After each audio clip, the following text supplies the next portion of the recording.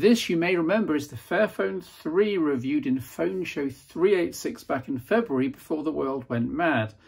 Priced at £380, it looks expensive for the specs. A lowly Snapdragon 632 chipset with 4GB of RAM, 64GB storage plus microSD, a single 12MP unstabilized camera, fairly horrible haptics, and a single speaker with a 1080p IPS LCD screen, all screen budget. You'd think this should be £150, £180, i.e. half the price, but that's missing the point. There is a unique selling point here that explains the price though. You peel the back off, Samsung style, remember the old days? You see a mass of small crosshead screws. The only accessory, in fact, you get in the box with this is, wait for it, a screwdriver.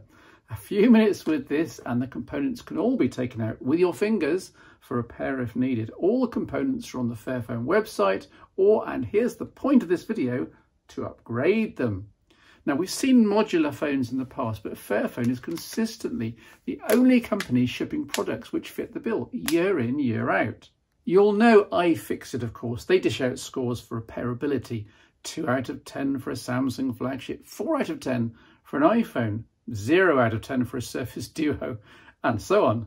The Fairphone 3 got 10 out of 10. The only phone they've ever torn down that got this score. In fact, even tear down is misleading, since all they had to do was just peel the back off and undo a few crosshead screws with the screwdriver that was in the box. They didn't even need to bring in their toolkit.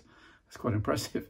In this case, as a part of the Fairphone 3 Plus launch a few months ago, they announced the only differences in hardware were massively upgraded cameras. And as you'll have realised by now, these camera modules have been designed to fit the Fairphone 3 too. In other words, take this Fairphone 3, put in the 2 new camera modules, front and back, and this will be effectively a Fairphone 3 Plus. If this upgrade sounds a little underwhelming compared to what other manufacturers do with their 100% sealed, hard to repair designs, then that's because the vision here is that users hang on to their Fairphones for up to 5 years with guaranteed OS and security updates for all of that. I'm recording this show on October the 21st, 2020, and the phone is already on October 2020 Android security, of course. So you hang on to the same phone, upgrade or repair modules as needed, keep updating the software, and there's less hardware to bin or recycle. Now, I realise that keeping the same phone for 5 years isn't typical for a phone show viewer, but the theory's there at least, and maybe your partner or family aren't so much of a geek. The Fairphone 3 launched with Android 9, it got Android 10 a few months ago, complete with full screen gestures, which is very nice. And this same phone, about to get its imaging upgrade, will get Android 11 too next summer. And then, well, who knows after that, but certainly security updates monthly until 2024. These then are the camera upgrade modules, a 48MP quad bayer for the rear and 16MP for the front. You'd expect that the larger sensor and camera housing wouldn't fit an older phone, but Fairphone thought of that and they designed in some leeway into the original modules and their cavities. This fits exactly. And so, as promised, we peel the back off. There's the battery, which can be replaced in seconds with a charged spare. Yes, you can buy batteries on the Fairphone website. Undo the dozen little crosshead screws with the screwdriver provided in the phone box. This is a bit fiddly, but it still takes just a couple of minutes. The display then pushes off with a click. Just in case it was broken and you needed to replace this, it's €90, by the way, again on the Fairphone site. Now we see the various modules. In each case, you need to undo a couple more screws, then use the reverse spatula end of the included screwdriver to lever off the little ribbon connectors and then lever out the modules themselves. Then you just put in the new modules, reversing the procedure. I was hoping the new top selfie module, which includes the earpiece speaker, might also magically enable stereo speaker sound, but I guess that would have to be handled in software. So what about it, Fairphone, eh? Pretty pleased for Christmas? Display snapped back on, all screws in, back on, it's job done. Time to fire it up and test the new cameras then. See the example photos here. Fairphone doesn't give exact details of the new modules, but helpfully GSM Arena did some digging, and the main camera is a newer 48MP 1/2.0 optical format affair. The original was a 12MP 1/2.5" sensor, so nowhere near flagship camera specs of course, but results are still pretty darn good for a Fairphone and a big upgrade from the original main camera.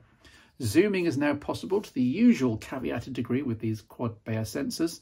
×2 is okay. Video isn't up to flagship quality, it only has mono audio, but hey, it's stabilised. It goes up in resolution to 4K if you need it. Here's a sample at the 1080p off the phone show, at least. So video sample on the upgraded camera modules, the Fairphone 3, now a 3 Plus of course.